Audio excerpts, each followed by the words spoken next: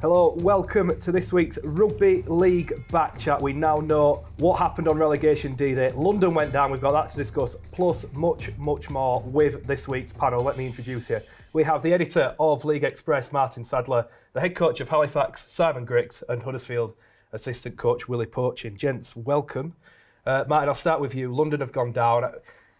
There's almost don't want to be biased, but there is a tinge of disappointment that they couldn't finish the. I'm sure Willie will disagree, but there is that tinge of disappointment. Well, I think a lot of people are probably a bit disappointed given the way they played during the year. But I'd have been disappointed whoever went down, because you don't really want anybody to get relegated, if you're honest. Certainly from my point of view as the editor of a rugby league newspaper, you want everybody to be successful. But I just thought on Friday night when Wakefield set the stall out, and in particular I thought Danny Brough set his stall out. Danny Brough, he may be 36, I think, is he now? But, his kicking game is still tremendous, and I thought it was on A grade on Friday night. I don't think there's any doubt, that his kicking game, you found that London was starting their sets right near their own line and having to kick on the sixth tackle just short of the halfway line quite often. Mm-hmm. And when that happens, you're struggling, aren't you? Let's face it. And I thought Brough had it on a string. Willie, you were at Huddersfield, obviously, given your role. How much did you know? As you were telling me that you were trying to keep yourself in the dark during the game. Yeah. So what were you aware of and not aware of in terms of everywhere else? Not a lot, if any. We learnt a lesson the week before when we played St Helens and Hull KR. We're playing against London. And we understood the ramifications of that result. So there's a little bit of cheering, and whilst I wasn't aware, but I think there were some of our players looking at their phones during the game, the non-players that is. Mm-hmm. So they're trying to keep tabs on it, and when we finished, that game was still going. Mm-hmm. And at that time, when we came off the field, I think Hull KR were in front. Mm-hmm. Obviously they ended up losing with the guys watching, and there was just dejection in the dressing room. But we were still in charge of what was going to happen, of our fate. Our destiny was still in our hands. So that was the attitude going into Friday night, was don't worry about the other games. Don't worry about the results. Don't look at what's happening elsewhere. Mm-hmm. Let's just put all our energy, not just this week, but on Friday night into the Catalan game and solely focus on that. I will be honest, with about 15 minutes to go and we're losing by 8, mm-hmm. I heard somebody in the crowd say that Wakey were up 18-0 or something like that. Mm-hmm. So there was a little bit of, we're all right. And then somebody on our bench said, should we tell the players? I said, no way, don't just let them play. They're going to be fine. And as it's turned out, the players got the win and they finished the result strongly. So, as I said, destiny was in our own hands and we just had to focus on that and not be distracted by what was going on at Wakefield or at Salford. Actually, it would have been really exciting, wouldn't it, if the Wakefield-London game had been really close, if they'd been even going into the last 5 or 10 minutes. Because what was really interesting was that you came from behind and won in the end, and Hull Kingston Rovers were winning but lost right at the end, didn't they? And, if that had been really crucial, gosh, that would have been so incredible. But because Wakefield built up that lead, it just took away the tension on the evening, I think. Yeah, and I understand. I think at half-time of all 3 games, the scores were quite close. Yeah. So for a fan, I can understand how exciting it must have been, still Absolutely. Not knowing, and everybody involved with the game would have been on tension, and so we still don't know at half time. Yeah. I remember through the game I had to run to the toilet, and there was some people, staff of the ground, they were checking the scores, and I was slightly tempted to ask what's going on, but no, I don't want to know. I don't want to know what's going on. I ran back out and had to get back to focusing on our game, but yeah, it's all worked out well for Huddersfield. And yeah, unfortunate for London. I think they've been successful this year. Mm-hmm. They've exceeded everybody's expectations. I didn't give Danny Ward too many chances of winning 3 or 4 games, mm-hmm. let alone 10. It is a shame that they've gone down, but we knew at the start of the year that somebody was going to go, and it's probably nailed on at the start of the year with the punters and with the bookies that they were the favourites from the outset. But they've given it a real good shout, and they gave everyone a scare right to the last day. Well, Simon, when you played against them last year on the field, they went up. You know them better than any of us would have done. Did you think in your wildest dreams they could be as competitive and win 10 games in Super League going up?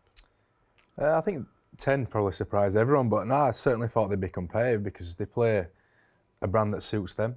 You know, a lot of lads who go play down there against London down there, they'll tell you that it's quite a difficult place to play.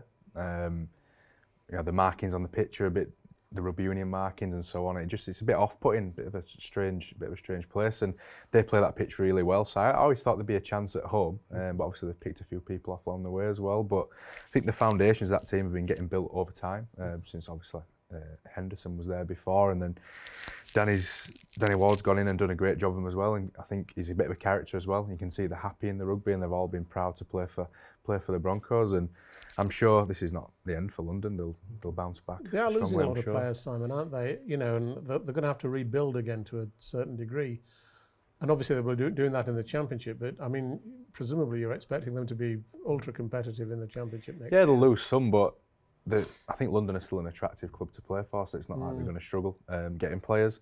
The only issue I see with it coming down to the last game and relegation, promotion, so on, is them, have they got the time to get organised and recruit the players they want based on this time of year when everyone's generally done their business. They do have the academy though, don't they, Matt? I mean, we're looking at the academy league team. They finished 5th. Did London? That strikes me as a pretty big news story. That London. Can do that. I think the only academy teams ahead of them are Wigan, Warrington, Saints, and Leeds, aren't they? Which is really quite remarkable. I went to watch them against Giants. I've seen you there, didn't I? Against their 19s, and they're a pretty solid team. I think over the last few years they've had pretty good academy teams. They've always been competitive, and a lot of athletes. With probably a short time in rugby league. So now they're producing some good kids, and a few of them are making their way through the first team now, which is good, and that'll be something they'll probably have to lean on moving forward as well. I understand some of the sentiments of Robert Elstone and the importance that London plays in our game in this country. It's such a big market for our game as far as numbers, especially at the junior level playing. It's huge, and it's understated how big the game is because it's so spread out down in London, and it's not all around the Ealing area where the Broncos are placed. They don't understand. A lot of people don't see how big the game really is underneath. So the fact that the academy side at Broncos is doing so well, or probably a little bit overachieving, is not surprising because they have got some really good kids.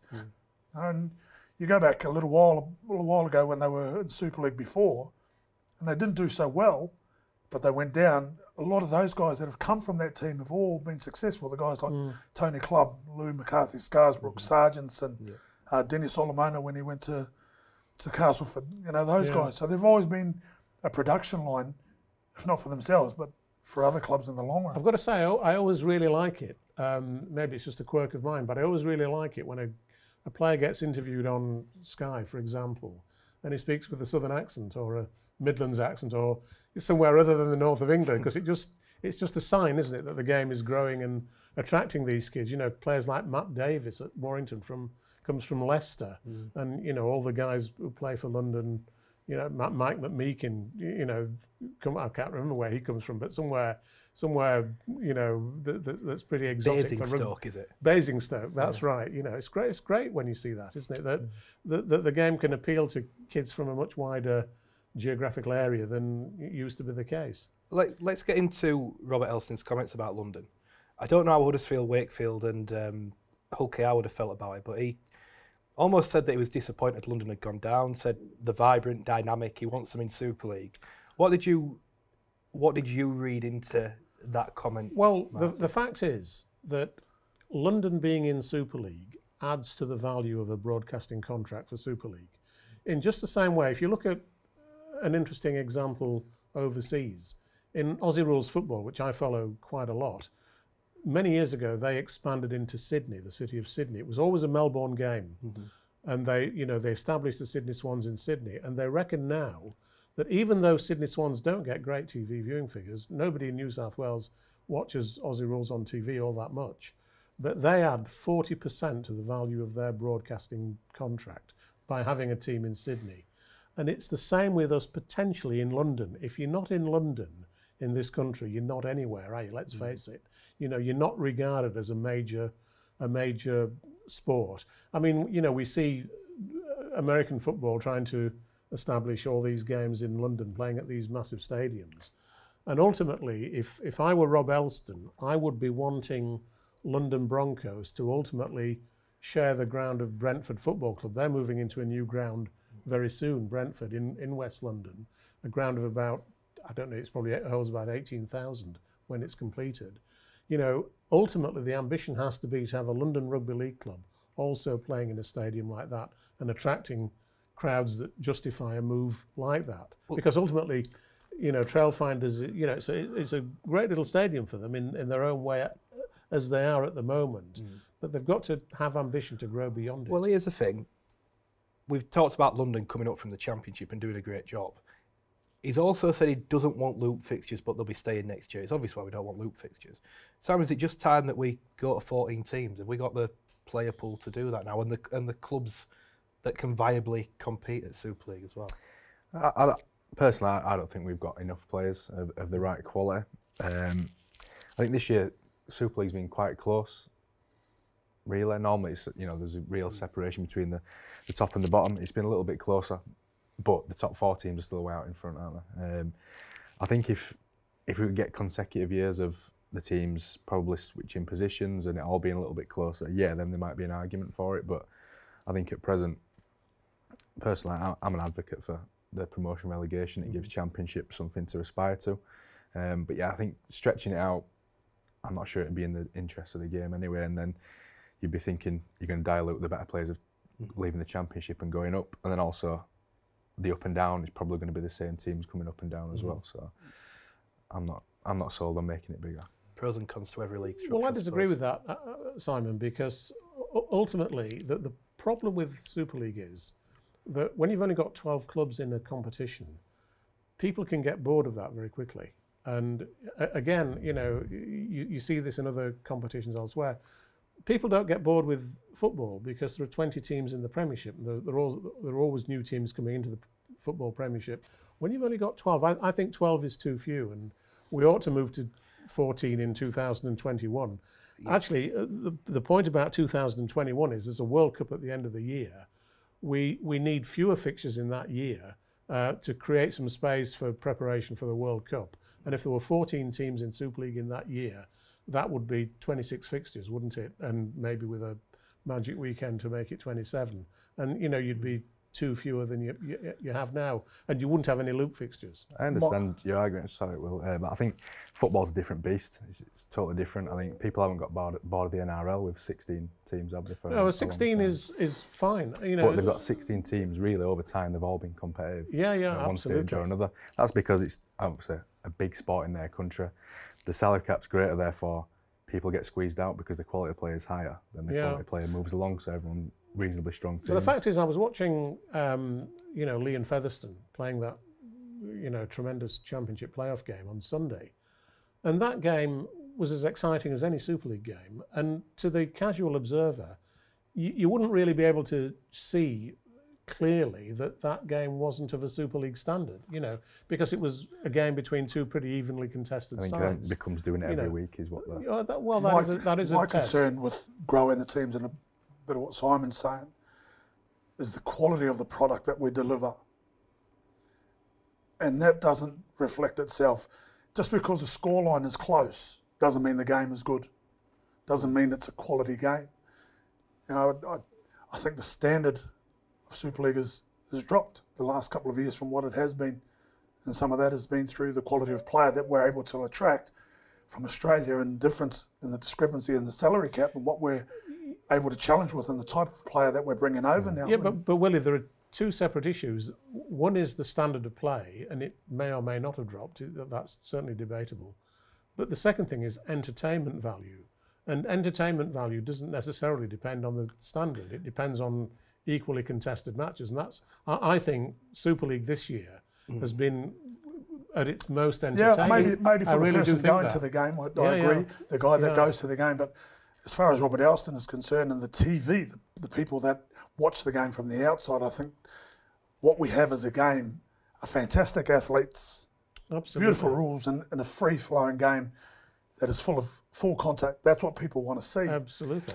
I'm not sure if we're seeing that every single week. I think the argument that has to be decided, isn't it, is whether we have the quality of players that can go across 14 teams and ensure that entertainment product stays exactly the same. That seems to be the general part of the problem is, though, we've got such a long season, 29 games plus Challenge Cup plus playoffs and so on and so forth. Part of the problem has always been, I think, with Rugby League, that the squads are, probably too small, really, because you end up with a lot of players playing with knocks that they've picked up and so on, niggles and so on. I mean, you obviously know far more about that than I do because you're involved with clubs, but it does strike me that, we're expecting an awful lot of our players to play for such a long period of time. And Rob Elstone did make that point. He wants a shorter season. I'm totally with him on that. I think absolutely correct. Martyn, let us stop you there because we are going to have a quick break. That's all we've got time for in this first part. After the break, we'll speak about that and much, much more, including Toronto and if they will be allowed into Super League. We'll be right back.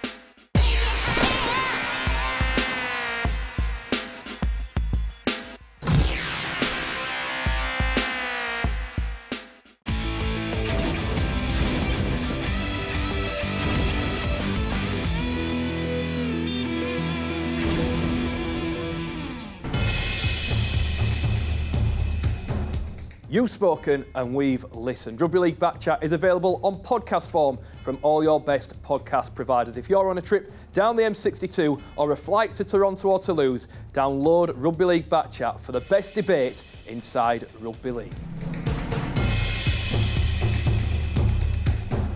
Welcome back to Rugby League Backchat. Before the break, we were talking about salary caps, Martyn. You were on about you want bigger squads, so just carry on with what you were saying. Well, I think, when we've got such a long season, the size of the squad, to me, is linked to the length of the season. The longer the season, the bigger the squad you need. So obviously, if we reduce the season by 2 or 3 games or even more, which I think we ought to do, then the current squad sizes will probably be okay.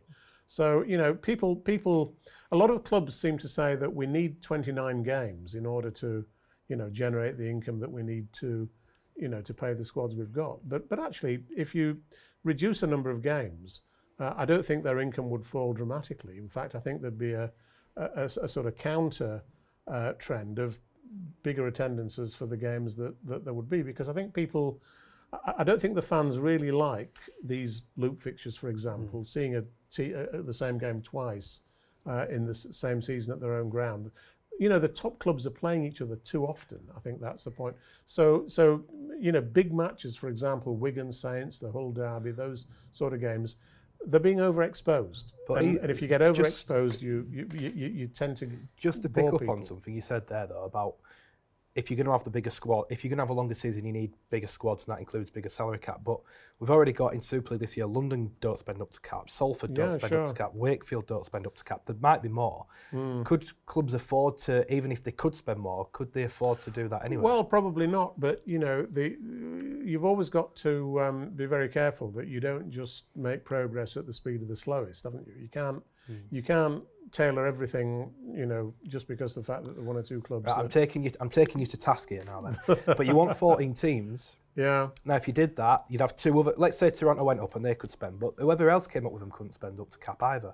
So then you'd be. Well, I think Toulouse probably could do, couldn't they? Toulouse, if they came up, could probably spend up to cap, I would think. Although I don't know about their financial situation in detail. But there will always be. It's always a problem if you see it as a problem. But in my view, the bigger problem is that that Super League is just too small at the moment and needs that extra variety of at least a couple more clubs. So I think, you always find that people adjust to whatever the situation is. And I think with 14 teams, I've got no doubt that we'd have a viable competition just as we've had this year. A couple of issues from me on some of this is, one, it's the salary cap. That's not a salary cap. A salary cap for mine is where everyone in the competition has the same amount to spend. Sure. And there's a level playing field. And that's what I see as being a salary cap, and this is why other sports, i.e. the American sports and the NRL and the AFL, as you say, because they all have the same amount to spend, it's a level playing field. Mm-hmm. And this is when you start to get a rotation or a cycle of winners. Sure. And each team has a period of where they have success. Whilst we don't have that, we will always have the top because they're allowed to spend more than the bottom. Two more key because players, they have, regardless whether they've got an owner that's got a whole lot of money, they still get to spend more. So that's not a salary cap for me. But what you're saying as well about bigger squads, the difficulty for coaches and for people managing the caps is the value for money for players. You know, whatever player you bring in, you want value for that money. Of course. Yeah. And, you know, you've got to manage that with your marquee if you have them, or your top enders, and how much do you give those bottom enders that will fill in every now and again? What's their value? If they're going to be full time, obviously you've got to pay them a certain amount. Yeah. Whatever that is, minimum wage if that's the case. But you know, not every club has that. I'd love to carry on this conversation, but we have got more to discuss, and we're almost halfway through the show now, so we're going to have to move on. You said you want variety in Super League. We are going to guarantee have a new name in Super League next season. Yeah, absolutely. Featherstone beat Leeds. Well, we think so, don't we? I mean, well, no, we will, because Toronto, Toulouse, York, Fev, never been in Super League. But let's assume that Toronto win the championship title. But then, for some reason, the RFL and Super League say they don't pass minimum standards, whatever they are. What happens then? Well, do London stay in Super League? Don't ask me, I'm the host, I'm asking you. But Robert Elstone's come out and said that they're seeking assurances from the RFL. I mean, I would be staggered if Toronto, you know, ultimately won the promotion final but weren't admitted to Super League. I'd find that absolutely amazing. And you know, it's almost not worth considering. But while this bit of a cloud hangs over them in a way, doesn't it? And that needs to be sorted out as soon as possible, and certainly before the playoffs go very much further. Well, Simon, I hate to use the phrase typical rugby league, but Toronto could be promoted in 2 weeks' time, and we're still saying we're not sure whether they'll be allowed in. So I think it's been odds on they're going to be going up. Can you see anyone beating them? No. Okay. Not in Toronto. I think Toulouse on the day have got some pretty special players in Corella and Ford who can pull some tricks out. But no, I think across the board in terms of consistency, that Toronto have been the best team, and I can't see that changing between now and the end. But you're probably right, it's typical rugby league. They've been odds on for a while, and now we're discussing the viability of them potentially being in the Super League, when obviously they would have been preparing for it themselves. I'd love to know what the minimum standards are. I don't think there's a lot of different stadiums, different setups across our competition, and I don't think I've ever heard what minimum standards are. I mean, does the minimum standard just apply to the stadium, or are they talking about something else? Are they talking about the management of the club? I don't think it's the stadium, because Robert Elstone said that he was asked how it compares to Toulouse and the assurances that they've sought from them. And he said something on the lines of that, meaning to paraphrase him, because of the travel, it's not as difficult with Toulouse. So it clearly suggests that it's related to the travel challenges that clubs will face. But my argument is, no one's moaned about this when part-time clubs in League One and the Championship have had to do it. So hey, you've done it, Simon. Why should it be an issue to Super League clubs? I would have thought it'd be a non-issue, to be honest. Like mentioned off camera about the fact they won't be taking any central funding and so on. So there's money saved there for Super League, and if they had to top up the clubs to help them out in that regard with the travel and the length of time they stay there, it shouldn't really be an issue. And if you ask the fans of Super League clubs, do they fancy a trip to Canada? My suspicion is that a lot of them will say definitely. In summer. Yeah. In summer, yes. Exactly. It's a good do. It was a good experience. We went. You went to Niagara Falls, I imagine. We went to the Falls. Yeah, we managed to stay. The lads paid to stay longer rather than go sort of smash and grab, try and get out as quick as you can. We stayed, and it was a good experience, and the setup was good, and we were looked after pretty well. I'd presume most Super League teams would probably want to get there early and do a bit of training there and get into it rather than just, obviously with the French teams, you're able to just go potentially on the day. I don't know if Giants do that, but I know a lot of clubs do, fly in the morning, play the afternoon, come back. Obviously that's not going to happen there, but I would imagine, they'll want to spend a bit of time there, and they'll want to know that they're going to be looked after and things are going to be done properly, which, from what I saw there, I presume that'll be the case for them. I mean, Willie, even if, I don't know if there's any agreement where Toronto is saying we won't be paying for flights or whatever. I don't know that, I don't have that info, but there's 1.8 million, I think you get as central funding. Well, if that's split between 11 clubs, would that not cover the cost anyway of travelling out to Toronto? I mean, roughly? I'm trying to work out possibly, in my head, possibly it depends on the individual club and how they want to spend it. Yeah. You've also got to look at Catalan, and you may be going there twice, or you may be going to Toronto twice with these loop fixtures. So you could technically do Toronto twice, Catalan twice in 1 year, couldn't you, with the loop fixtures? Exactly. Technically. But the trouble is, you know, our sport is always a short-term, there's far too much short-term thinking.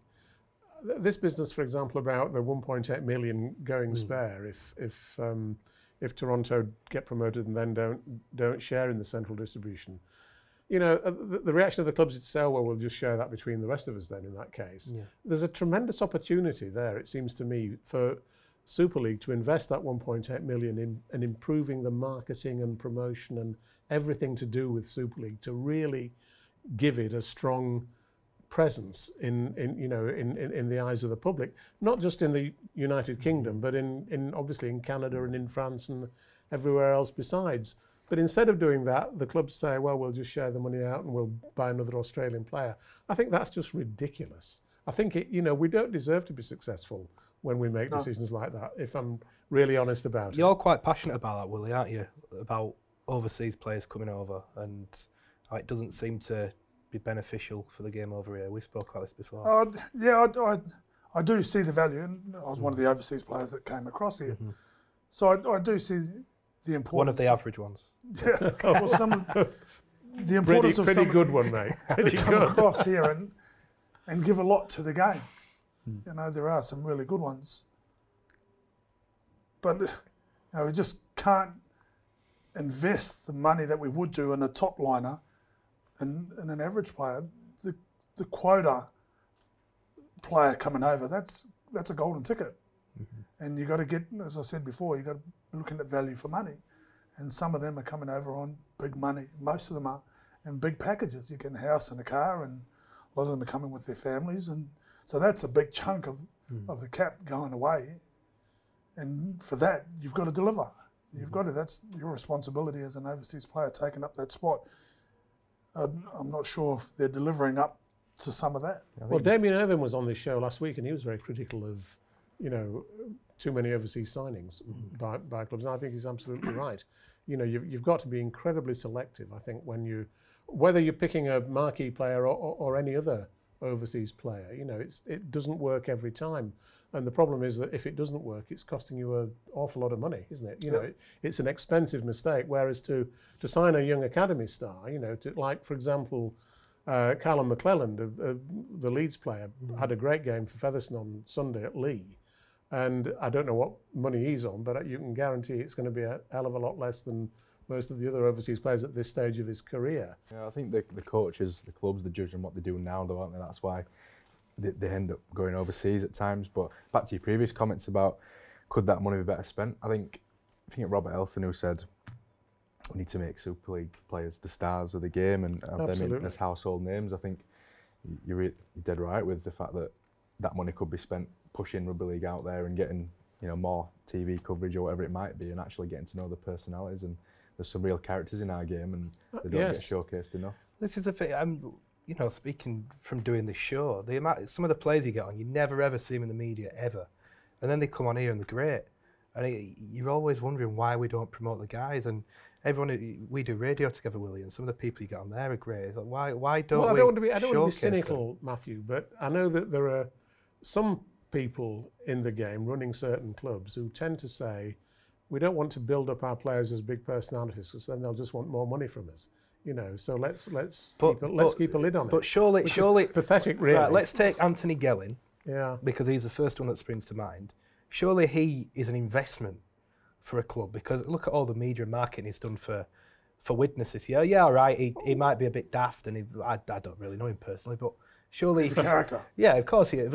And some of the things that he'll do, you'll roll your eyes at, no doubt. But surely he has a marketing value which makes Well, want to be a personality. I think a lot of players have a marketing value, but we don't really try to exploit it, do we? Yeah, but why? In the right way. Well, you tell me. I don't. You know, the people who run the game are just. I mean, I think Rob Elstone understands this fully, and wants to change the culture so that rugby league marketing and promotion does become much more player centred, which I think it has to do. Because if you think about any sport, you know, you think about. When I think about football, I think about somebody like Harry Kane, for example, or someone like that. You know, the top players. I don't necessarily always think about the clubs, but you think, you know, if Harry Kane's playing, that might persuade me to watch a football game. If it's somebody I've never heard of, I'm much less likely to.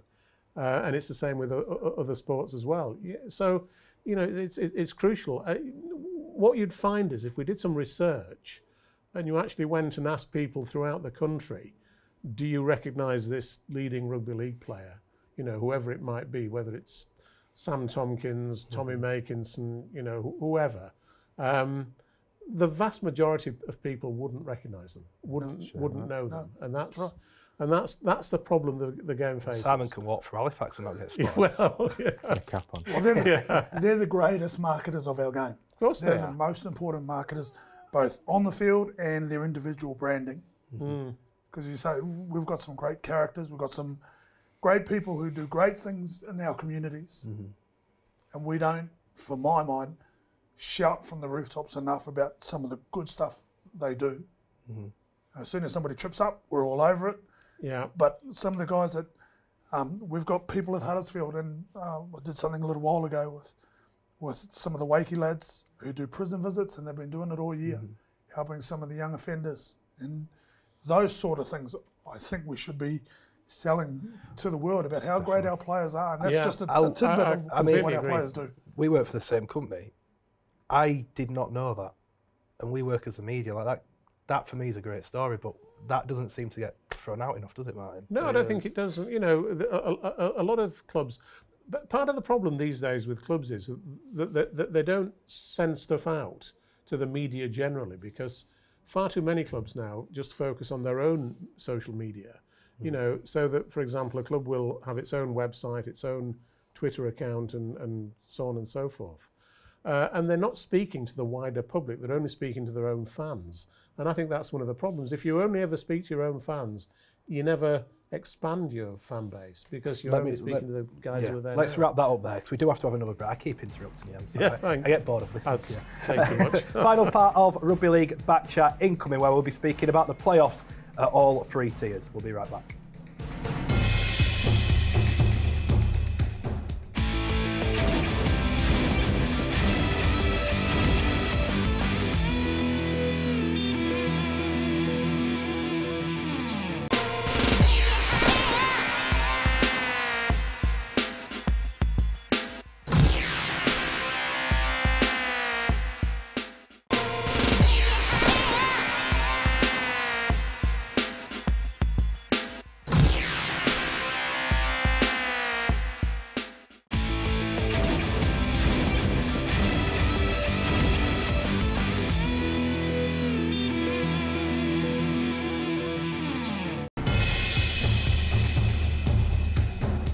You've spoken and we've listened. Rugby League Back Chat is available on podcast form from all your best podcast providers. If you're on a trip down the M62 or a flight to Toronto or Toulouse, download Rugby League Back Chat for the best debate inside rugby league.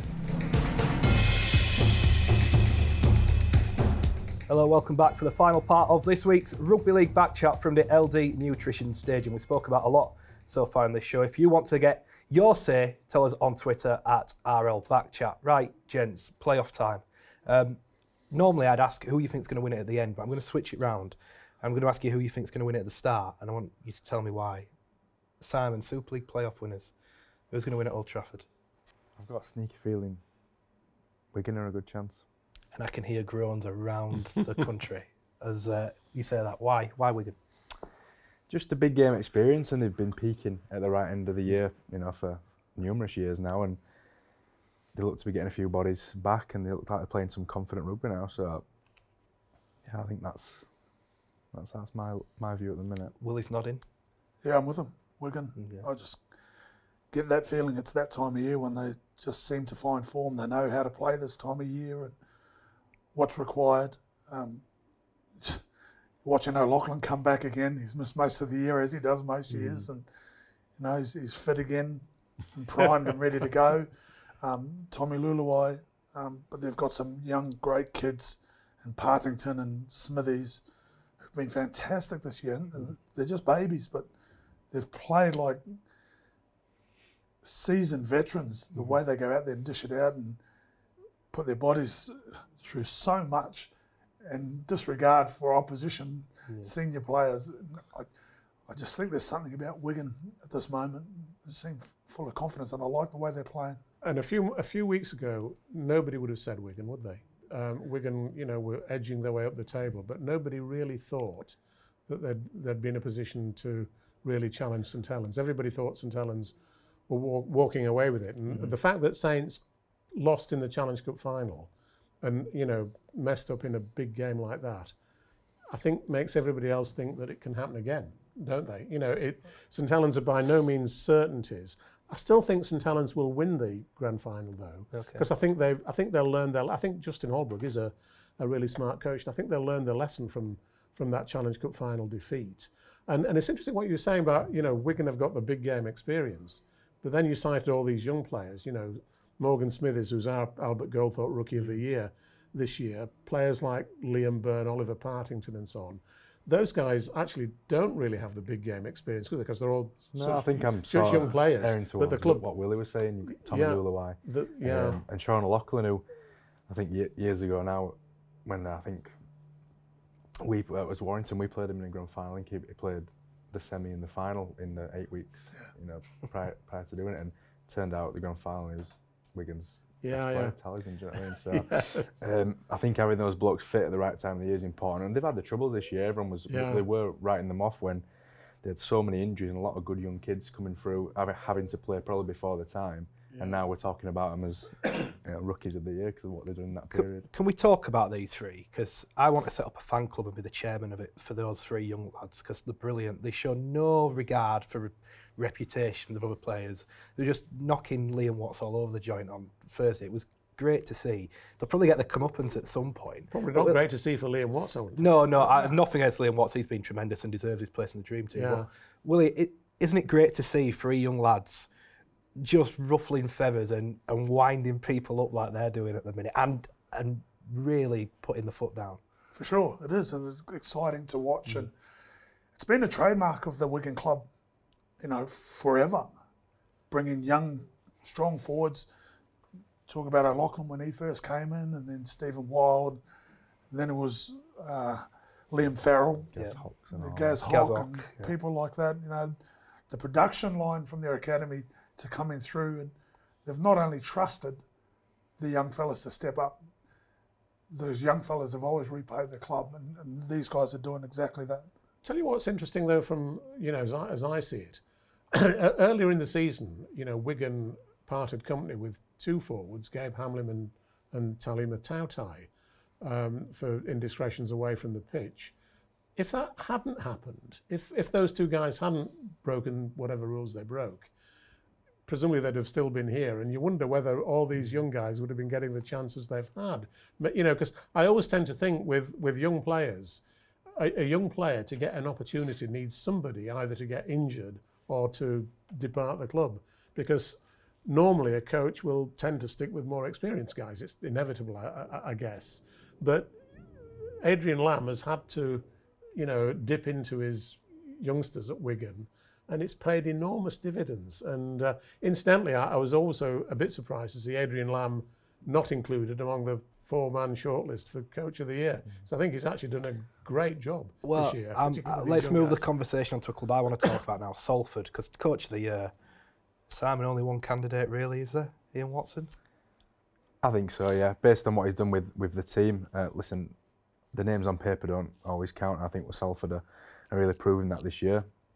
Jackson Hastings has obviously been very pivotal in what they've achieved this year, but to take Salford from where they were last year to third, I think is a really big achievement, and one they'll all be really proud of. And it's not over for them yet. They've got some opportunities to look, they're a bit like the London now in the playoff scenario where they haven't got anything to lose. Everyone would have said at the beginning of the year they'll be in the bottom part where the teams, Hull KR and Huddersfield have been. So now they've got nothing to lose and they should all be really proud. But it's nice to see a young British coach be in the mix for that as well and get some recognition. Can they win it, Willie? If they can stay fit and healthy, anything can happen. I think such as the danger that Jackson Hastings presents. But that left edge of theirs is so dangerous, especially when they have Chris Naninu there, outside of Josh Jones, who's had a fantastic year as well. Yeah. His combination with Jackson Hastings has been phenomenal. And any time we've had to do some homework and play against them, that's been a big focus. And I'm sure most teams are the same in their prep. I was speaking to Danny Ward, and he said they were the best team they've faced this year. I mean, you look at how good Saints have been.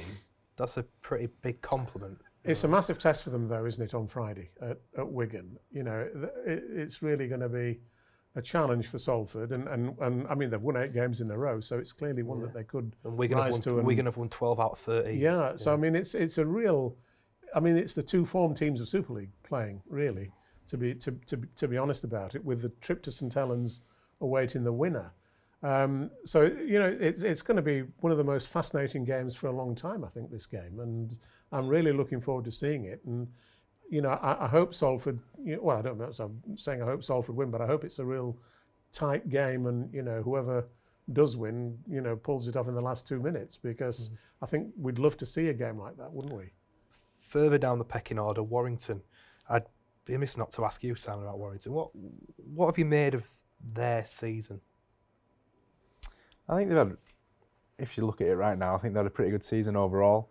Obviously winning the Cup's a highlight, but I think in Super League they've lost some games that, Steve Price, I'm sure he said it in the press that they shouldn't have lost some of those games, whether that's just subconscious turning up thinking, you're going to turn over a Leeds when really the standing in the table suggests you should. But that's rugby league. If you don't turn up and execute, you can get turned over, which is what Willie's saying with Salford there, that they're a really good team. Talking about St Helens, when I think of St Helens, probably the individual names start jumping out, Coote and Makinson and so on. Whereas other than Hastings, no disrespect to Salford players, they've got some really good players in there, but I would describe them as a really good team. So that's why they're in there, because their consistency they've had all the time. But I think wanting that inconsistency is probably an issue. And they're running, it'll be dependent on whether they can get Blake Austin backfiring as well. He's been really important for them. And, really turning up on game day, which is what the important bit is. I want to ask you about Blake Austin. I remember the start of this season, you were talking about Warrington and they'd never truly replaced Lee Breers, who obviously you played with for many, many years. Has Blake Austin been the answer? Has he been the nearest they've got? I think so. That's what I think he is.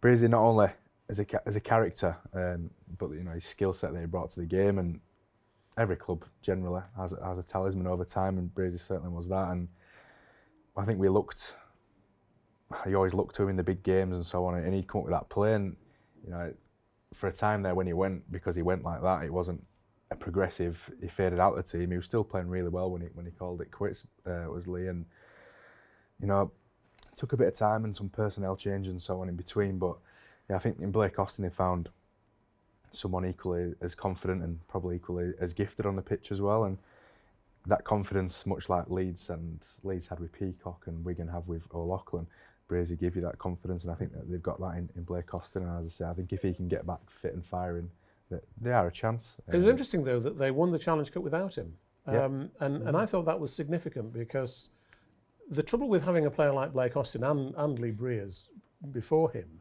is that sometimes you become over-reliant on those guys, and there's a tendency to say, well, Blake's going to run the show, which is a fairly natural thing to think. Yep. But when it's not there, everybody else realises they've got to, pull together and do a lot more and find a different way to win. And Warrington did that superbly at Wembley, I thought. And the thing is that about the club that wins the Challenge Cup final, it's amazing how often they struggle after they've won it, for the remainder of the season. Maybe they think they've achieved what they were going to achieve. And I don't know what it is, but, Warrington have dropped to 4th. They're in a position now where they can't afford to lose on Thursday. If they lose, they're out.